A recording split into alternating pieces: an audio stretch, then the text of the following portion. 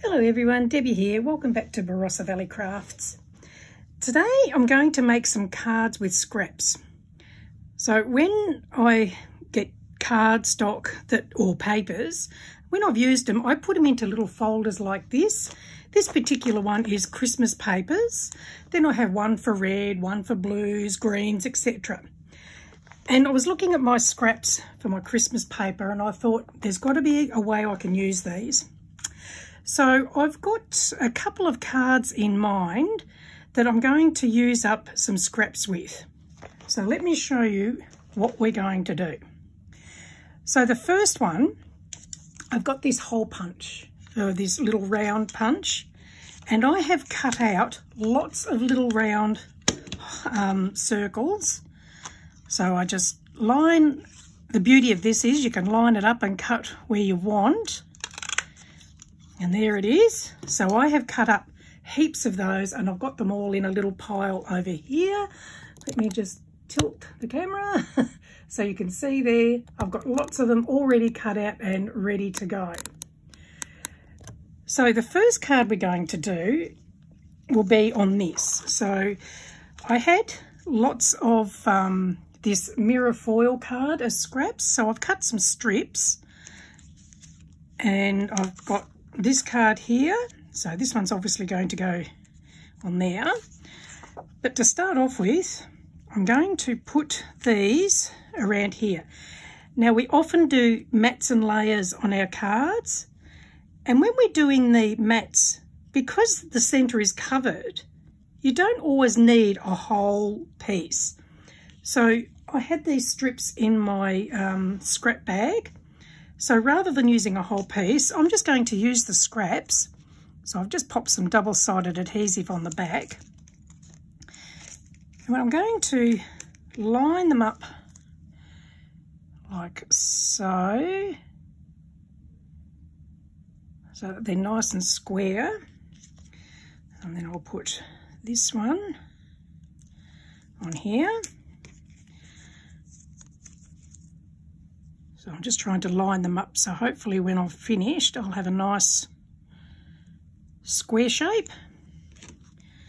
And I'll just pull that off and put this one on this end. Now you can do this to whatever size you like. I think the one I'm doing here would be 5 inches square when I'm finished. I'll check that in a minute. Okay, so I'll just pull off the backing tape from these. And we're going to stick that onto the base card. And that will be my matte layer instead of using a whole card. So we'll try and line it up so it's in there evenly.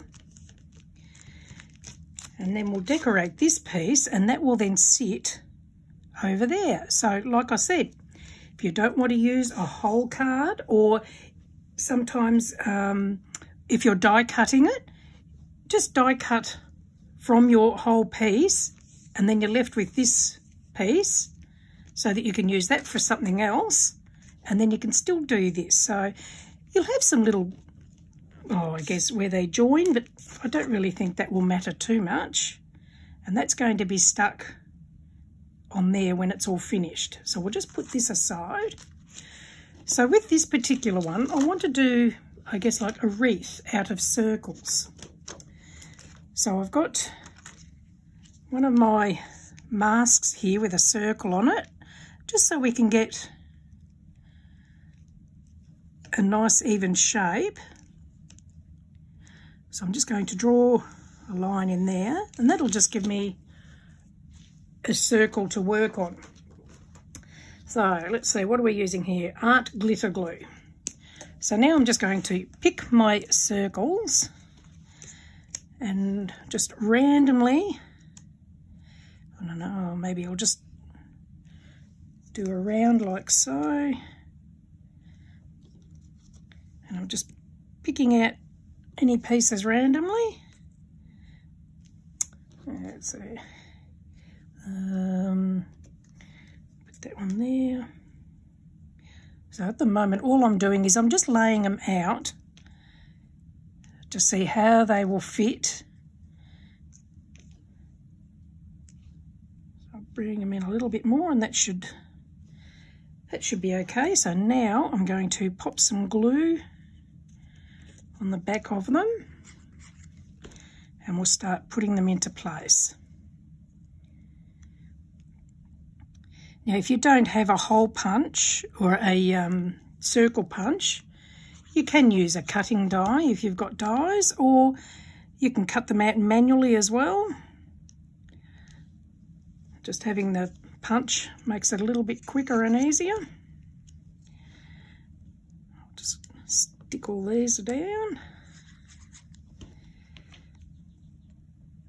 So while I'm doing this, I'll just let you know that I do have a couple of Facebook groups.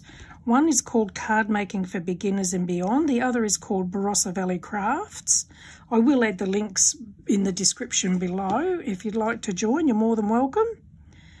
Come and share your crafty creations with like-minded people and help out others with questions. Okay, and that one there. So now I might add a second round. I'll see how that looks before I stick them down. Might not need it.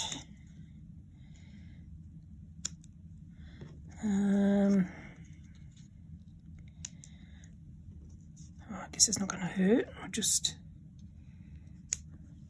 keep going around. It's amazing how you can build up a large quantity of scrap paper.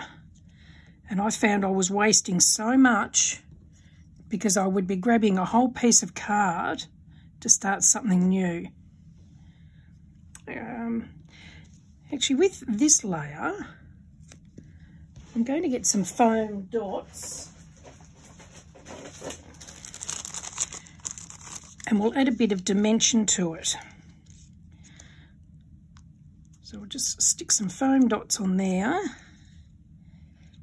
so that it's a little bit dimensional rather than all flat.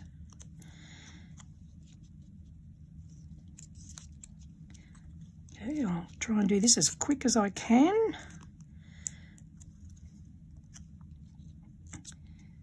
So basically what you're seeing is in real time. I do not edit my tutorials, so if I make a mistake, you can laugh along with me and watch how I might fix it up if I can. Okay.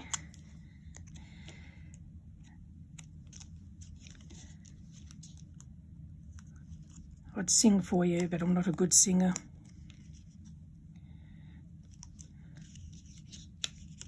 Nearly there. I guess everyone's starting to prepare for Christmas with everything being in the shops now. So it's not far away. Okay. There we go. So then I'm just going to use,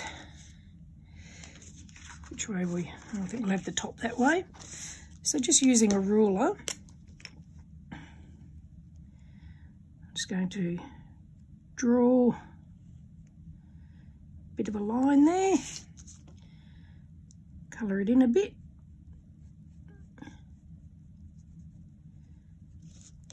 And do a bit of a bow.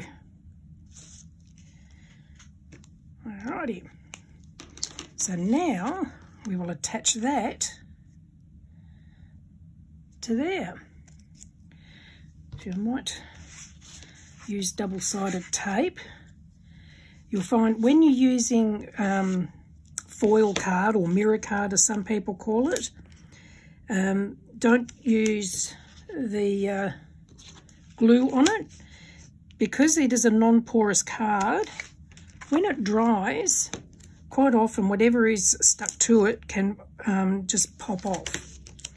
So it's best to use double-sided adhesive with mirror card. Okay.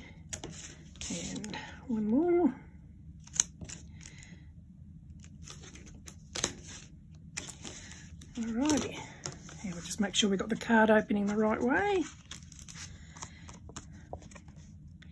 And then from here you can just add any greetings that you like.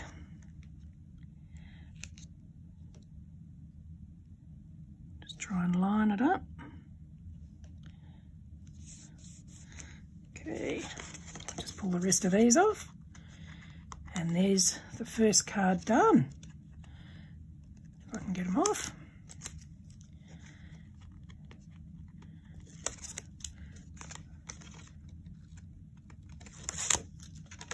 There we go. And there's that done.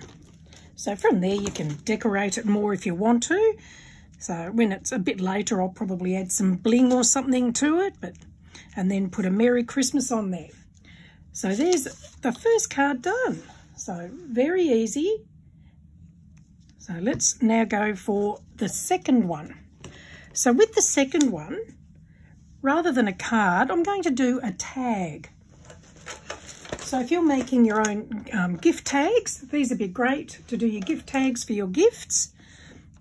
Now this particular one is 4 inches by 2 inches. Now if you're working in millimetres and centimetres, that would be, say, we'll go this side, about 10 centimetres by 6 centimetres. Then what I've done is I've just, using my pencil, which I have now misplaced, here it is. So I've just marked so that it's got a centerpiece here,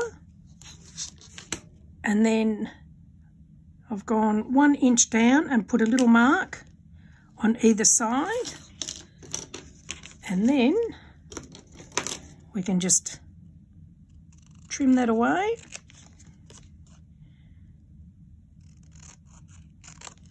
So there's your tag, and then I've got a hole punch here, so we'll pop a hole in there, and then we'll get a selection of the little circle cutouts. There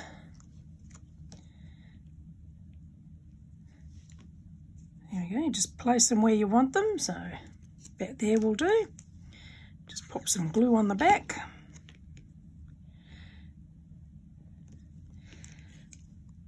So you can make them so that they're like little Christmas baubles.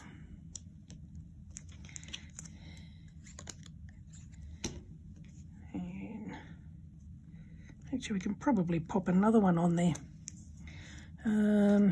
What other one? How about a snowflake? Yeah, we'll pop another one on there.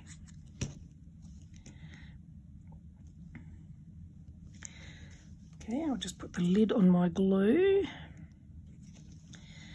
And then again, using a ruler and a black pen, we can do the little lines to hold the decorations up. And again, you can add a little bow. If you wanted to, instead of doing this, you could add ribbon. These are just something quick and easy. And then on the back, you can put your to and from. So there's another way you can use up, especially like if you've got scrappy bits like this, you could just make them to the size that you like. So there's 2 done. Now for the third one, I've done a bit of this preparing before we started. So what I've done is I have again cut out using the circle punch, the little things like that. Then I went through my dies to find one that was just a tiny bit bigger to attach the little cutouts to. So I'm going to attach this to there. So I've just got some double-sided adhesive on the back already.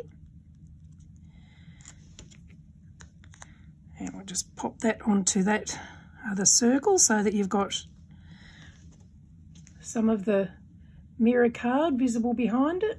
Hopefully you can see that. Now I'm going to attach this. So again, this particular one I'm doing here, the base card is 4 3/4 inches square, or if you're working in centimetres, about 12 centimetres square. But you can do this to suit whatever size you like. You might be able to, or you might want to do more than what I'm just doing on this one. So we'll pop some glue on the back of this. And even though I'm doing this in Christmas papers, you can do them in anything. It doesn't have to be Christmas cards. It can be any scrap card papers that you've got. There we go. So then I'm just going to put these on here. So I've done 9. So I'll just sit them on here to start with, and then I'll arrange where I want them. So I want them to be fairly evenly spaced. But hey, it's handmade, so it's not going to be perfect. Yeah, I think that'll do. So now I will attach those to the base card.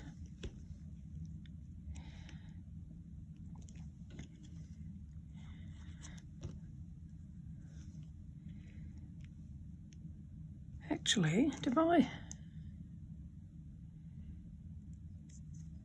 Oh no, I thought I'd put double-sided adhesive on it, but I haven't.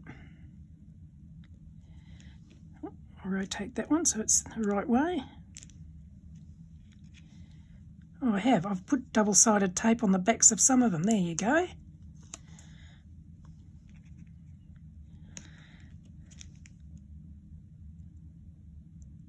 Makes it a bit easier if you can. Oh no, I haven't done it to all of them. I've only done it to some.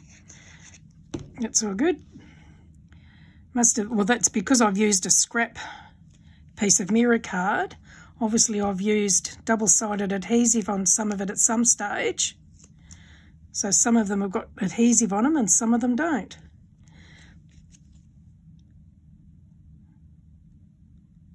Oh, yeah, that one has.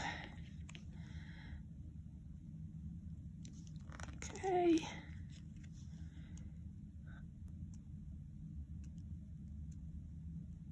Oh, that one hasn't.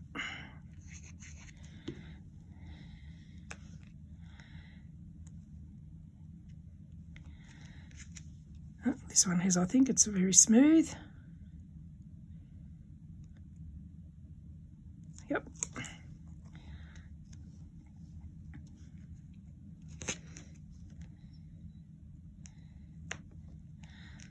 There we go. There's another one done. So how's that? Very quick, very easy. Actually, I've got a card blank here. Let's see how we're getting. I mean, if you wanted to, you could make a Christmas tree.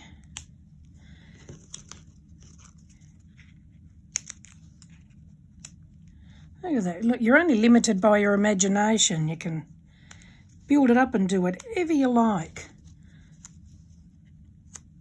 Let's see what we got here.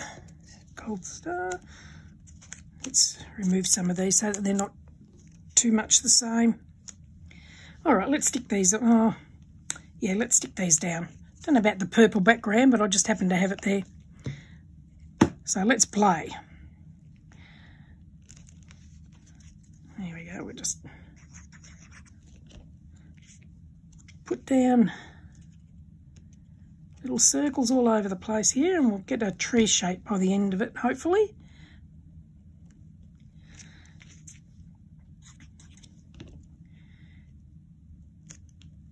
So again, it's just, you're only limited by your imagination.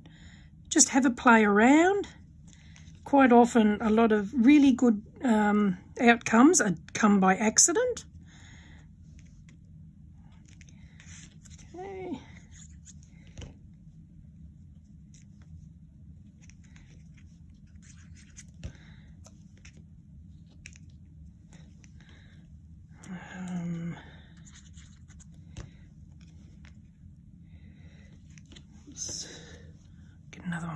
here's one with trees on it. And then a stalk. What can we use for a stalk?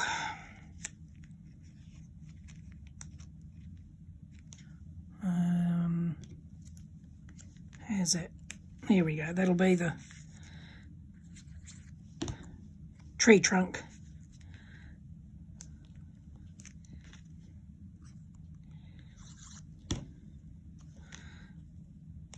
There we go. And there's another one.